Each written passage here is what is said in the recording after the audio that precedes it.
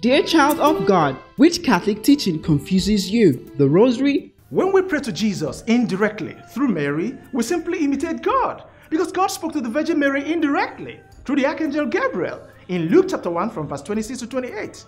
So pray your Rosary. Or Mary not having other children after Jesus? In Mark chapter 6 verse 3, James, Joseph, Simon and Jude mentioned there were not blood brothers of Jesus. Yes, because the Holy Bible never called them sons of Joseph or the children of Mary. In fact, the Holy Bible never told us that Mary had a second, third, or fourth pregnancy after the birth of Jesus. Or Catholics bowing before holy statues and images?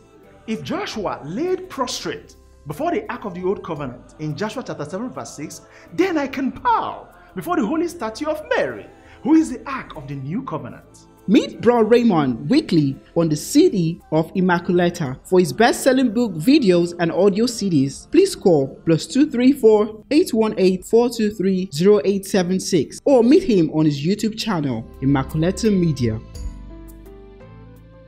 Hello, brothers and sisters. Today's talk dwells on why Roman Catholics bow before man-made statues and images. You're welcome to the city of Immaculata. Let us examine the accusation leveled against Catholics in their use of holy statues and images. Roman Catholics are accused of idolatry whenever they make the sign of the cross or bow before a holy crucifix or statue of the Virgin Mary or Jesus or other holy saints, or whenever they kiss or venerate the holy crucifix during Easter, or even venerate the relics of saints. The accusation comes, idolatry. Let us reason with the scriptures. Notice that those who wish to accuse Roman Catholics of idolatry normally start with quoting Exodus, the book of Exodus chapter 20 from verse 3 to 5. So we shall divide that passage into two in order to get the message clearer. The first part is from verse 3 to 4, Exodus chapter 20 from verse 3 to 4, which says, "Thou shalt not have strange gods before me. Thou shalt not make to thyself a graven thing, nor the likeness of anything in heaven above, or in the earth beneath, nor of those things that are in the waters under the earth." Close quote. When people read this passage, they make two misinterpretations, simply because they read the Bible literally. Some will tell you that that passage means that Christians should not make signs like the Catholic sign of the cross, in the name of the Father, and of the Son, and of the Holy Spirit. No, you shouldn't make it. Others will tell you that this passage means that you should not produce or have any holy pictures, statues, relics, or sacramentals for any reason at all. This includes the statues of Jesus or Mary or other saints. Let me give you my first correction, my first point of view. You see, in Exodus chapter 20, from verse 1 to 4, the Bible does not forbid the making of the sign of the cross, because if it were a crime, if it were wrong to make signs, then God may be guilty, because he first made use of sign in Genesis chapter 9 from verse 12 to 17, the sign of the rainbow, to help him remember not to destroy the world with flood again. Now, if God, who can never forget, now needs the sign of the rainbow to help him remember, then you need the sign of the cross to put to mind the reality of the Holy Trinity, and also remember the death of our Lord Jesus Christ on the cross. Recall that in Matthew chapter 16 verse 24, Jesus said to his disciples, "Whoever wants to be my disciple must deny himself and take up his cross and follow me." So I ask you, if Jesus wants you to carry your cross daily and follow him, why should he get angry when you make the sign of the cross? That cross which he wants you to carry daily is not possible. He will be happy to see you make it. The second correction is for this category of Christians who claim that God forbade the making and the use of images or relics.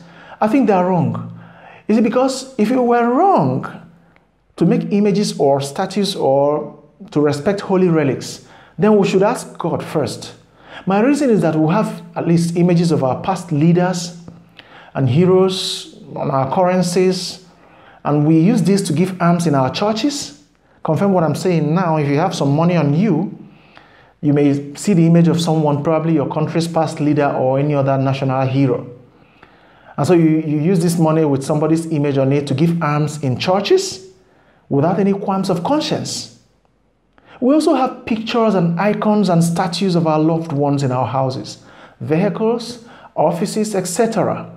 And we find nothing wrong with this. But then, even God made an image of himself with clay in Genesis chapter 1 verse 26 and Genesis chapter 2 from verse 6 to 7 when he said, quote, "Let us make man in our own image and likeness." God went further to directly and personally order the making of images on at least 2 occasions. The first one is from Exodus chapter 25 from 10 to 21, where God ordered the making of the Ark of the Covenant with sittim wood, and also asked the Israelites to make statues or images of 2 angels with pure gold. But it didn't end there. He still asked them to place the statues of the angels on each end of the ark. Still, it didn't end there. God made the ark so sacrosanct and powerful that he killed a man who touched it illegally in 2 Samuel chapter 6 verse 7. This same ark became so powerful that King David refused to keep it in his house. In 2 Samuel chapter 6 from verse 9 to 10. Imagine. God, who said in Exodus chapter 20 from verse 3 to 5 that his people should not make the likeness of anything in heaven, now commands them to make the statue that resembles angels who are in heaven. Also go to Numbers chapter 21 from verse 6 to 9 and see where God ordered the making of a snake statue with bronze. But it didn't end there. God still ordered his people to look at the bronze serpent for healing from snake poisoning. Notice from the examples shown so far that God insisted that the statues must be made of durable metals. The statues of angels were made of pure gold and that of snake made of pure bronze. God was not surely joking. So from Exodus chapter 25 from verse 10 to 21 and Numbers 21 from verse 8 to 9, it is clear that Exodus chapter 20 verse 3 to 5, there God did not literally mean that Christians should not make statues or images at all. No. So what did God forbid in Exodus chapter 20 from verse 3 to 5? What? What God forbids is contained in the second part of that passage. That is verse 5, Exodus chapter 20 verse 5, where the Bible says, "Thou shalt not adore them, nor serve them." God said, "Thou shalt not adore them, nor serve them." And some Bible versions will tell you, "Thou shalt not bow down before them." And some versions will also read, "Thou shalt not worship them." All these point to one instruction, which is, don't ever give the adoration or worship which is proper for God alone to any created thing, whether a carved image or even human being. But at this point, we need to ask ourselves, what makes an act of adoration or worship proper for God alone? What form of worship belongs to God alone? Is it the singing of praises? No, because you can still sing the praises of the World Footballer of the Year. And even the Israelites sang the praise of King David when he killed Goliath, and God did not take offense. So singing of praises is not an act of worship kept for God alone. No. Is it the act of kneeling or bowing before a superior? No. Because in Genesis chapter 42 verse 6, Joseph's brothers bowed before him with their faces to the ground. Yet God did not take offense. The type of worship meant for God alone is called lateral worship or supreme worship. And there's one powerful way of knowing lateral worship. You see, in lateral worship, the worshiper regards whoever is being worshipped as his or her God, or creator, or maker.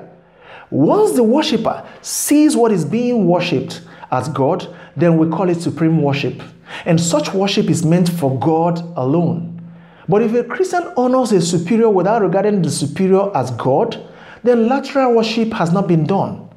Remember, the sin of idolatry is committed once the worshiper clearly regards what he or she is worshiping as God, when that thing is not God. On 2 occasions, the Israelites looked up to a man-made object or statues in order to get some good results. On one occasion, God healed them, and on another occasion, God punished them. Yet, on both occasions, they looked up to man-made objects, hoping to get favors. Now, let us investigate the occasion where the Israelites looked up to a man-made statue and God blessed them instead of getting angry with the practice.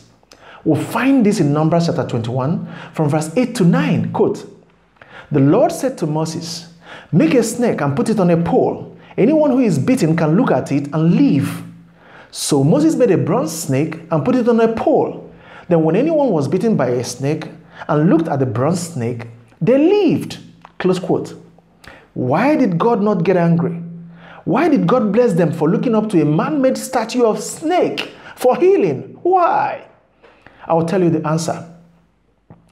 The reason is that when they looked at the bronze serpent, the Bible did not tell us that they regarded the statue of the statue of the serpent as their God at that point in time. Remember, practical idol worship is an act, tangible or intangible, where you consciously regard a being or an object as God when that being is not God. So in this case, the Bible did not tell us that when they looked at the statue for healing, that they regarded it as their creator or their God. So they did not worship idol by looking at the bronze serpent. Get the difference. They looked, but they did not consciously regard it as their God. Now let us investigate another occasion where the Israelites looked up to a man-made statue and God got angry. We shall then find out why. We find this in Exodus chapter 32 from verse 4 to 6. Quote, "He took what they handed him and made it into an idol cast in the shape of a calf, fashioning it with a tool. Then they said, 'These are your gods, Israel, who brought you out of Egypt.' When Aaron saw this, he built an altar in front of the calf and announced, 'Tomorrow there will be a festival to the Lord.' So the next day, the people rose early and sacrificed burnt offerings and presented fellowship offerings. Afterwards, they sat down to eat and drink and got to indulge in revelry." This is idolatry because in this case, they consciously worshipped and referred to the golden calf as their God. Get the difference? But in the case of the bronze serpent, when they looked at it, they did not see it as their God. They received healing from God. Rather, you need to be aware that much later, actually, the Israelites started worshiping the bronze serpent as their God in 2 Kings chapter 18 verse 4, and it became a sin unto them. Because consciously, they regarded it as their God. But initially, when they did not do it, God blessed them. God did not get angry with them. He healed them, as a matter of fact. So when you consciously take what is not God to be God, idol worship occurs. In Exodus chapter 20 from verse 1 to 5, God summarily was saying, "Do not take or regard as your God what is not God." Period. Forget about making of images and all that. Look, consider a newly married man on honeymoon.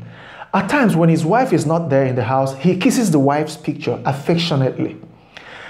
I'm sure you know that by doing so, he does not commit any idolatry, because even though he kissed the wife's picture, which is actually a painted piece of paper, affectionately, his mind remains on his wife, consciously or even unconsciously. A certain man would even look at the wife's picture directly and say, "I love you."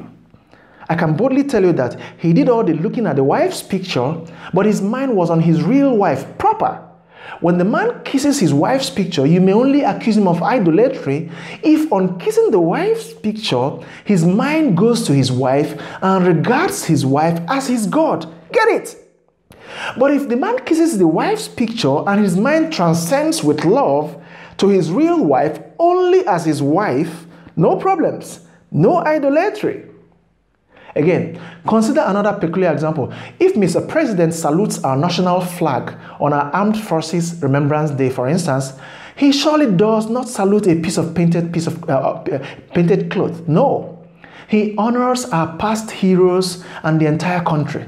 Even though his body acts towards the flag, his mind rests on the entire country and her past heroes, consciously or unconsciously. It is wrong to accuse him of idolatry simply because he seemingly saluted a painted piece of cloth. No. The question is this: as he is saluting the flag, where is his mind? The answer is that his mind is on the entire country and her past heroes, especially those who sacrificed their lives for our country. You can only accuse Mr. President of idolatry if he salutes the national flag and either perceives this flag as his God or perceives the country or her fallen heroes as real gods. But that is not the case. The president salutes the national flag strictly in honor of our country and her heroes, and he sees them as heroes and not as gods. So there is no idolatry there. What am I saying? Look, if I bow before the holy statue of the Virgin Mary, My spirit rests on the Virgin Mary, really, just like a man who kissed his wife's picture and his mind spiritually touches his real wife. If I bow before the holy statue of Virgin Mary, you can only accuse me of idolatry if my mind, on transcending to the person of the Virgin Mary, consciously perceives her as my God. But that is never the case. Check it everywhere. If I bow before the holy statue of Mary and my mind rests on the person of the Virgin Mary as my intercessor and not as my God, then there's no problem. Remember, idolatry occurs once you consciously regard or see what you are worshiping as God when that thing is not truly God. If our president bows before our national flag and his mind rests on the entire country's fallen heroes, as heroes, not as God, then all is well. If I kiss my wife's picture and my mind spiritually touches my wife as my wife and not as my God, all is well. If I bow before the holy statue of the Virgin Mary and my mind reaches out to the person of the Virgin Mary as Mary, my mother, the intercessor, as the mother of Jesus, but not as my God, all is well. Even if I wave at her statue, all is well. In Matthew chapter 9, verse 21, the woman of the issue of blood said to herself, "If only I could touch his garment, I shall be healed." See, there are about 4 parallels we can draw from this passage in order to prove that Catholics do not commit idolatry when they venerate holy relics and statues of saints. Watch me. See, she intended to touch Christ's garment and not even his body in order to be healed. She knew very well that Christ's garment was not Christ and was not his body, just his garment. This is similar to a man who kisses or bows before the Holy Crucifix on Good Friday. He knows quite well that he kissed a carved piece of wood or even plastic and not the flesh of Christ. Yeah. But the Spirit of God inspired the woman to realize that an ordinary garment which comes in contact with the body of Jesus could become extraordinary and actually becomes extraordinary. Similarly, the man who bows before the Holy Crucifix on Good Friday, just like that lady, is inspired to realize that an ordinary crucifix, like you're seeing now, has made extraordinary contact with our Lord by the blessing of the church, through the hand of the priest, and the power of the death of our Lord Jesus Christ, which it depicts, and by the power of the Holy Trinity, which the cross depicts. The woman's body made a simple touch with Christ's garment, but her mind made a real grip on the person of Christ. And in the same way, the man who kissed the crucifix on Good Friday made a simple mouth touch on the holy statue of Jesus, but his mind made a real grip on the person of Christ. She did the touch on the body of Jesus. On touching the garment, the power of Jesus oozed out of his body. This is similar to a person that kisses the Holy Crucifix on Good Friday, and Easter grace oozes out of Jesus. And just like the woman actually touched Jesus by faith, the man actually kissed Jesus on Good Friday by faith. Yes. So this is because he kissed the person of Christ spiritually. He kissed Jesus, I tell you. No idolatry. See, let us reason with the scriptures and common sense. Consider Numbers chapter 21 from verse 6 to 9. The Bible tells us that God commanded the Israelites who were bitten by live snakes to look at the bronze serpent in order to get healed. Now, when they looked, they knew that they were looking at an image made with bronze. They knew. Sure, they were elders and adults. Just as when I bow before the statue of Mother Mary, I know that it is probably made of ceramics.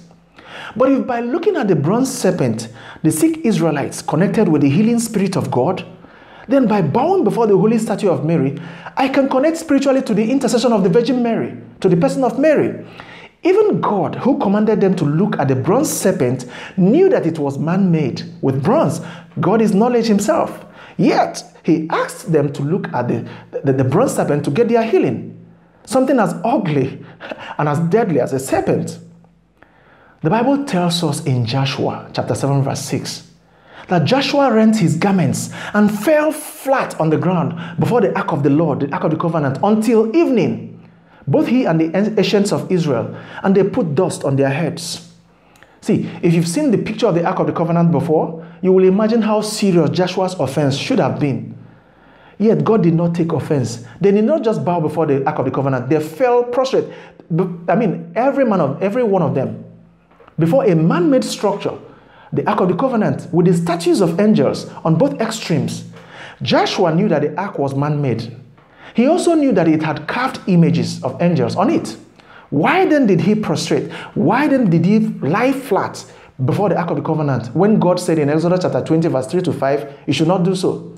If you can understand why Joshua bowed before the man-made object, then you will understand why I can bow before the holy statue of Jesus or Mary, knowing fully well that such is man-made. Holy one at that. But seriously, joke apart. Why did Joshua bow why did he prostrate even before the Ark of the Covenant? I ask you why. It is because in 2 Kings chapter 19 verse 15, Isaiah chapter 37 verse 16, Psalm 99 from verse 1 to 6, 2 Samuel chapter 6 verse 2, Psalm 80 verse 1, 1 Samuel chapter 4 verse 4 tell us that God enthroned his glory in the middle of the ark, above and between the winged creatures. So even though God was everywhere, his glory dwelt specially within the ark. So when Joshua bowed, he knew that the ark was man-made, but he also knew that the Spirit of God had taken over. So he was actually relating to God. So if Joshua could bow before the Ark of the Covenant of the old, which was hallowed and was made potent by the presence of God, and God did not take offense, then I can bow before the holy statue of the Virgin Mary, who is the Ark of the New Covenant, and really honor Mary, and God will not complain. In fact, God will bless me. And God will bless me through her intercession. Check out what I'm saying. Let us probe our hard disks. Dear child of God, I hope you know that Joshua connected to God through a man-made structure, the Ark of the Covenant, in Joshua chapter 7 verse 6. I hope you know that the Israelites connected to the healing power of God through a bronze serpent, the statue of a serpent in Numbers chapter 21 from verse 6 to 9. I hope you know and remember that the woman of the issue of blood connected to Jesus through his garment in Mark chapter 5 from verse 24 to 29. I hope you know that a blind man connected to Jesus through his saliva in John chapter 9 verse 6. Even the sick connected to St. Paul through ordinary handkerchiefs in Acts of the Apostles chapter 19 verse 11. The sick also connected to St. Peter, even the possessed, through his shadow in Acts of the Apostles chapter 5 verse 15. If all this happened, who tells you that you cannot connect to Jesus through his holy crucifix? Or that you cannot connect to the intercession of the Blessed Virgin Mary through her holy image? You surely can. Let us look at more fruits of reason. Consider the statue of a snake, as weighed as that could be. Keep it on one side and keep the statue of the Virgin Mary on another side. If you ask God, Lord, which one would you prefer to work miracles with? A snake statue or the Virgin Mary statue? Which one do you think God would choose? I ask you, which one? Is it the snake statue or the Virgin Mary statue? Surely, God will choose to work miracles with the statue of the Virgin Mary. But this brings us to the logical point here. If God worked miracles through the statue of something as, weighed as a snake, as abnormal as the statue of a snake in Numbers chapter 21 from verse 6 to 9, he will do greater and unbelievable miracles through the holy statue of Mary, the mother of Jesus, his mother, the true mother of his son. Also consider the ordinary soil. We have sandy soil, loamy soil, humus soil, and their combinations or hybrids. And you know that the soil contains bacteria, at times virus, and other forms of infectious matter. However, as filthy as the soil could be, the presence of God made it so holy that in Exodus chapter 3 from verse 2 to 5, to the extent that God asked Moses to remove his sandals because the ground became holy. So I ask you, if ordinary ground could become hallowed to the extent that God asked Moses to remove his sandals, how much more a holy statue of the Virgin Mary or holy crucifix? How much more? You know that the Ark of the Covenant is just a man-made structure made of wood, laden with pure gold, with statues of two angels at the extremes. Now look at what the Bible said about this Ark of the Covenant in Psalm 132 verse 8. It says, quote, "Arise, O Lord, into thy resting place, thou and the ark which thou hast sanctified." The ark, man-made, sanctified. So the question is this: if God found an Ark of the Covenant so pleasing that he sanctified it, and he worked many powerful miracles for Israel through the ark, who tells you that God cannot sanctify the statue of the Virgin Mary and even work much more miracles? Let us take more pressing questions. In John chapter 9 verse 6, Jesus wanted to heal a blind man. But instead of directly or outrightly casting out the blindness, he used his saliva to form paste with dust with which he cured the blindness. This is simply to teach you and I that God could empower nature at will and glorify himself through created objects. Let us ask ourselves, why did God empower the staff of Moses before giving the Israelites water in the desert in Exodus chapter 17 from verse 5 to 7? He had the power to bring out water directly from the rock at least, but he chose to empower the staff of Moses to show that he could use sacramental objects in solving problems which we expect him to solve directly and ordinarily. Why did the prophet need to use salt to sanitize the river in 2 Kings chapter 2 verse 21 when ordinary prayer could have done it? Till date, this passage gives direct insight to the basis for the Catholic blessing of holy water, even with salt. This is all because God wanted to show the later importance of sacramental objects. You and I know that a captain in the army cannot honor a major general in the army by ordinary feelings of the heart. No, he needs to physically manifest the honor by saluting, not just in the heart. So to honor saints in heaven, we need to physically manifest such by bowing or waving or reverencing their relics and holy images. Yeah. Some Christians insist that the remains of the holy saints are useless and should not be venerated the way Roman Catholics venerate the great saints and their remains, the relics, who are confirmed to be in heaven. But I ask you, if the body of a great saint became useless or becomes useless after death, why was it that in 2 Kings chapter 13 verse 21, the dead bones of Prophet Elisha revived a dead man? It was because God chose to make Prophet Elisha's remains powerful, even after his soul had left his body. If you think that the body of a holy saint becomes worthless after death, why was it that Mary Magdalene and co wanted to anoint the body of Jesus with spices in Mark chapter 16 verse 1? They should have said that his body was useless. After all, he had yielded his spirit. So please, I urge you to look into the Catholic veneration of images. I thank you for watching, and goodbye. God bless you.